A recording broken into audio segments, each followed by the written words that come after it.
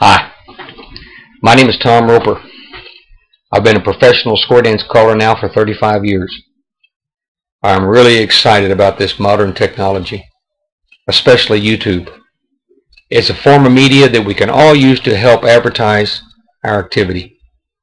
I don't claim to be an expert on YouTube, just a square dance caller trying to do my part in promoting the activity that I love so much by uploading videos of square dances that I call.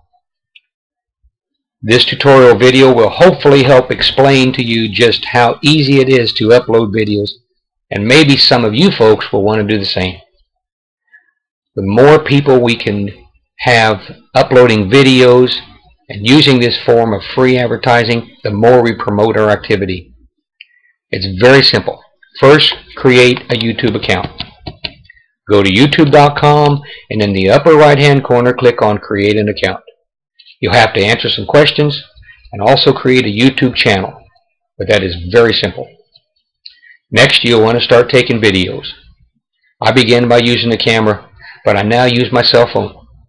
As soon as possible after the dance is over, I have taken the video, I upload it to my YouTube channel. All of my videos are titled the same. I use the word square dance as my search noun, and then I list the city where I call the dance. This makes it easy for people to find the video by simply using Google. All they have to do is put in the word square dance and the city the dance was held, and the video will come up. Next, I put a description about the video, which also includes my website information and my YouTube channel information.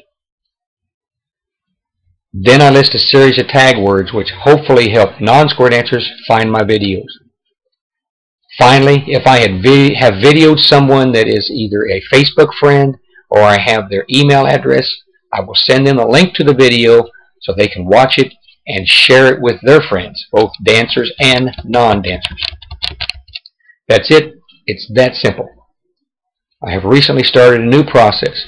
I have an email listing of square dancers that come to Mesa, Arizona every year, and I used to send them an email to let them know things that were going on. I now send them a YouTube video. I find it gives them a little more personal touch. In conclusion, I hope this video has been helpful in explaining to you just how easy it is to upload to YouTube. If I can do it, you can do it. The more we use this form of media, the more we advertise our wonderful activity. And most of all, it's free. Using YouTube costs nothing. If you have any questions or comments, please contact me through this channel. And remember, live lively and enjoy today's new square dancing. Thanks for your time.